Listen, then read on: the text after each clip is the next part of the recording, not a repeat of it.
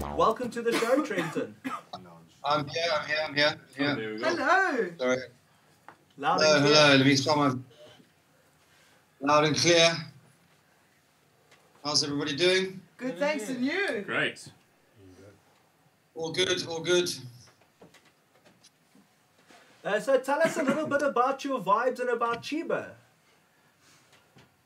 So, Cheeba, we are a cannabis company, so I guess that's the relevance. We consider ourselves to be a sort of a health and wellness company in the cannabis space. So we have CBD is one of our verticals. We have the Cannabis Academy, and then we have Craft Cannabis TV, which is our media and sort of edutainment play, as we call it. And the Academy has, we've got a number of courses that are all live and running at the moment. In fact, I have a Zoom class tonight. We've introduced extraction and legal into one of our courses, which is super exciting. So that's the first time we're rolling it out tonight. We just launched a bud tender course a few weeks ago. We have grow courses that we're working on and developing, and just working, burning the midnight oil, trying to do the best we can to bring really good, solid education to the South African market, which I think is desperately needed in order for the industry to grow and build. 100%. Education is important. It is. What has the response been like? The response has been really positive. One of the challenges with any cannabis industry is that, or any cannabis company is, there are limitations on marketing on social media. We've become so used to using social media as a marketing space because it's so accurate and easy to measure. So the fact that we can't do that it means that you have to work a lot harder to get the word out there. But we've got guys in our classes from all over Africa. There's a guy who is a Nigerian guy based in Berlin. We've got someone from Ghana at the moment, Kenya, and then literally all over the country. So the beauty of running an online training facility is you can have students anywhere. And the response has been incredible. We have people every day calling us, wanting to do courses, and we're looking at the demands in terms of what people are looking for. And, if we get a lot of demand in a specific area, then we put that into course development. It's a new industry. There's a lot of licenses that are supposed to be coming online, but there aren't people qualified to roll those licenses out. So I think it's going to be a bumpy year and a half for the industry. I think there's going to be a lot of people figuring it out as they go along. There's going to be a lot of people trying to grow crops en masse that are just going to fail. It's just the nature of a new industry. But the sooner we get onto the education of people and provide good quality education for as many people as possible, the better chance we have of becoming a global player, which I think we have the potential to do, but we really need to mobilize on the ground a lot more to be able to realize that. And what have been some of the most frequently asked for sort of topics or subjects that come up when people approach you?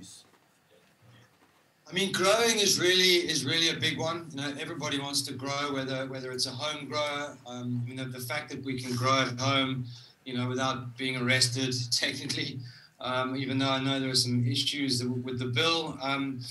For the average person on the street that doesn't really understand cannabis legislation, etc., whether they can grow 4 plants or 12 plants at home, they don't care. They're just happy about the fact that they can grow at home. From a cannabis perspective, there are definitely some issues with the bill that's being proposed. But so growing is a big thing. We're getting more and more people calling us about compliance. How do I comply? How do I navigate the ecosphere of compliance? And one of the challenges is, at the moment, if there isn't a big shift in September, it's going to slow our industry down. We really need the government to move on legislation now. They've had their time. I do understand we've come out of a pandemic, or we're still in a pandemic, but the reality is that the cannabis industry is screaming for this to move forward on an economic level, on a job opportunity level, on an export level. But if we can't sell cannabis internally, again, that's going to hurt our industry, because the opportunities to export cannabis now are starting to close in. The Canadians have legislation in place that disallows foreign companies to bring products in because they're trying to protect their own markets. Germany's GMP standards are just too high for us in this country to realize financially, and there are other countries who are starting to lock things down. So while to get a license here, you need an Ofcon license. and those are still available, those are going to dry up very quickly. So we have to be able to sell product internally so that we can create our own CBD products, our own THC products within the community, so we're not having to import product. Because at the moment, you know, most CBD, any CBD on the shelf at the moment that has any sense of credibility has been imported from the States or Europe. There is nobody producing CBD here. I spoke to someone the other day who have produced the first batch of local CBD, but technically they're not allowed to sell it here. So until we as brands can buy local CBD, we have to spend money internationally in euros and dollars, and that's not going to facilitate the growth of our industry. Importing finished goods, we need to have finished goods on the ground. So those are some of the things we're navigating. Also, there's the legislation. I mean, we're running this webinar with Fields of Green, you know, you guys next week, on navigating South Africa's cannabis future. We really feel there needs to be a lot more dialogue about how we can move this forward, how we can get momentum, how we can make sure that there are enough people talking about it. There are lots of, the underground cannabis industry is growing massively. The illegal underground cannabis industry over the last 4 or 5 months has flourished, from edibles to selling flour. And that's an amazing thing, but at the end of the day, that's still an unregulated market, which means the consumer isn't protected. So if we don't regulate and we don't get our proverbial shit together, you know, we're going to end up in the same situations that they are in the States, where still the majority of cannabis being sold in the States is on the black market. So the opportunity is so incredible, but we have to embrace this properly. We have to work on the legislation now and turn things around. Have you had any... That's a long answer to your question. Have you had any government officials joining your course to get a bit of education? Or anybody in the authority position that they call themselves? We haven't, but we have had authoritative people on our webinars. So we've had, you know, all kinds of people on our webinars, which we're aware of. We've had people from SAPRA on our webinars in the past. Okay. So we are aware that governments are looking at these things. But that's a good point. In fact, we should be knocking on the government's door trying to sell them courses, you know. Yeah, that's great. Because I think that the important thing at the moment is, and, you know, a year ago when we were looking at launching the academy, I looked around and I was like, you know, there are no real cannabis experts in South Africa. This is like a year ago. There are a few, but you could literally list them on one hand. In the last 12 months, you know, I have seen a massive increase in that, in terms of people being specialists, whether it's, you know, whatever that area they've specialized in. But it's very exciting that there are people who I would definitely consider experts in the field. But what's missing is that formal education. So, you know, I had a guy, a grower, call me today. He said, you know, I've been growing for 10 years. I've learned all the stuff on YouTube, but I know nothing about the industry. I don't really understand. I understand how to grow, but I don't really understand the endocannabinoid system and receptors. And so we're like, well, that's the basic foundation work that needs to be done within this marketplace. Someone else called me today and said, I want to train my guys for this farm. I said, what do your guys know about cannabis? They said nothing. I said, well, the first thing you need to do is you need to learn about what the plant does with the body. You know, it doesn't matter what level you're growing on. So those fundamentals, I think, are missing at the moment. So I certainly think that we've got to upskill on a fundamental level, and then the next phase of that is to upskill in terms of specialization. Please tell us a little bit about your upcoming webinar. Will it be open to the public, Trenton? It's totally open to the public. All of the webinars we do are free. We're just trying to stimulate education, and at the moment I just don't believe webinars should be charged for. So they're all free. I mean, we did a grow webinar 2-3 weeks ago on genetics, and we had over 600 people on the webinar, which was amazing. Nice. So there's a great interest in the cannabis industry. Next week we have Gareth Prince, who you guys know very well. You know, stalwart of the fight for legalization. So super happy that he's going to share his opinion. We have Myrtle on there. We have a very interesting character from the States called John Kagai, who I reached out to a number of weeks ago, and he is a data analyst from New Frontier Data. And what's really amazing about him is he understands the difference between the models that are being rolled out in developed and developing countries. You know, it's not a one-size-fits-all. We are not the same as Canada. We are not the same as France. We have a totally unique environment. We're also not the same as Argentina or Brazil. But there are commonalities, and to take those international models that are being rolled out, and then working with those into our own ecosphere is super important. So this guy is going to come on and give us some insight into that. We've got Paul Michael Kichel, who you guys know really well, who's been at the forefront of cannabis legalization from a legal perspective. So super excited to have him. And then we have Philisande Makanta from the Farm Sport Network. Yeah, I knew I was going to get that wrong. Nah, just to give us an on-the-ground perspective, because what's super important through this legislative process for us, and in our opinion, is if the man on the street, I know this is something that speaks very closely to your heart, but if the man on the street, if the urban farmer in the township, or the farmers in the Eastern Cape, or the 9,000 odd illegal farms that exist, are totally pushed out of the market will not work. It will totally, there will be an internal crazy revolution, because people are not going to stop selling cannabis. So we have to get on top of this legislation. We have to work on some of the models that you guys have been developing, and make sure the government know about them. So the webinar we're doing is really just to create open conversation about this space. We always do Q&A, so it's a good chance for people in the audience to ask questions, to unpack this bill that's out at the moment, to get a bit of a deeper understanding of that, and just to have these amazing minds in the same space that can give different perspectives, so we can somehow, move towards positive outcomes, essentially. What I like is that you obviously understand that networking is also an important aspect. You're bringing in a lot of different people into the same sort of space. Yeah, what kind of people sign up? Ideas, which is very important.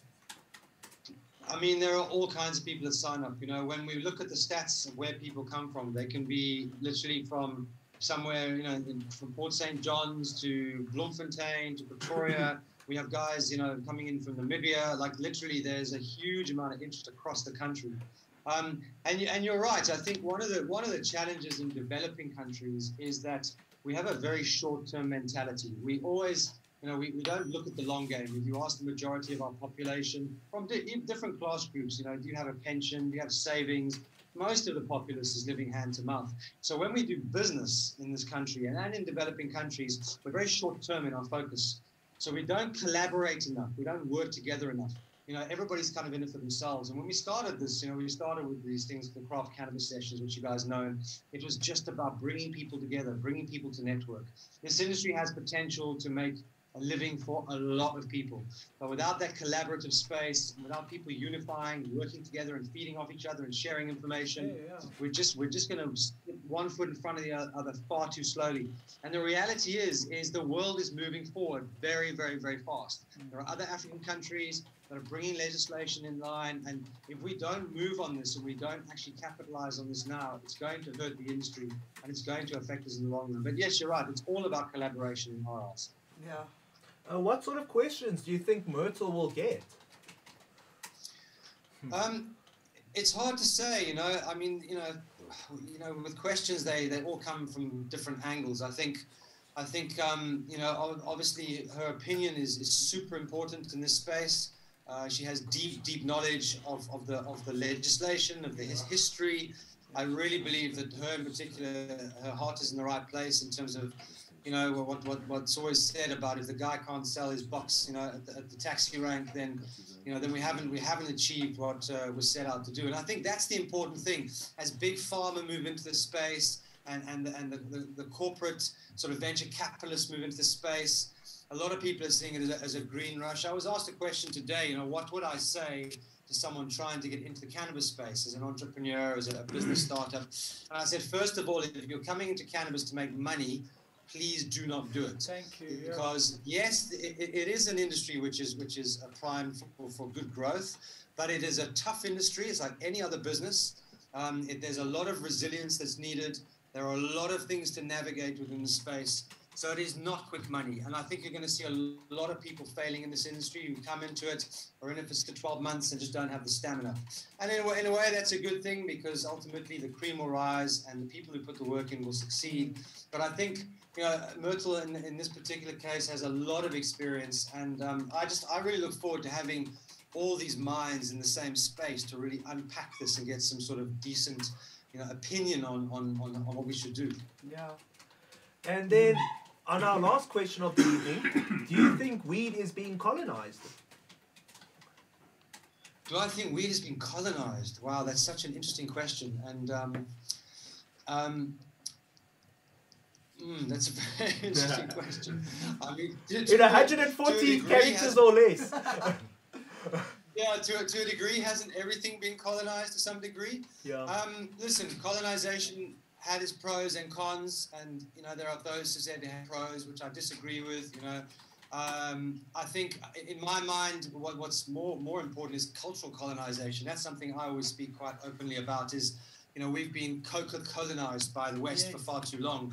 So I absolutely do believe that if we don't protect our own genetics, we don't protect our own environment. You know, I'm very into Ubuntu and to being open, but I'm also into making sure we protect what we have, you know, because, you know, we've got lots of examples of good and bad, of the Chinese moving into Africa and capitalizing on financial colonization as opposed to cultural colonization.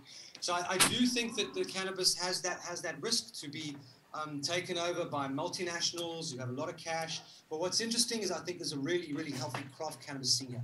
And like it's happened in the States, because of the lack of legislation going federally, that's allowed craft cannabis within different states to really flourish. So I'm hoping that there's enough groundswell and enough people with real passion for cannabis to make sure that we minimize the sort of colonization of cannabis. But there's going to be a degree of that, and you do need the big guys, but they're always going to need the small guys on the ground as well. So hopefully we can find an equilibrium between the two. Well, look, dude, I think the work that you're doing is amazing, and it's really sort of building towards creating an ethical cannabis community, South African cannabis community, which is fantastic. And I sincerely hope the lawmakers knock on your door for a proper education before they write the next bill. This bill is like 1 foot in the grave, my friend. We need to come up with like a colouring in-book type education thing that we can drop off at all the police stations. I think Trenton should be the Minister of the Department of Higher Education. Trenton, thank you very much for joining us. Guys, please go check out the link in the bottom. Stay lit, dude. Thank you so much for your time. Appreciate it. Cheers, brother. Have a great night, man. Thanks, guys. Ciao.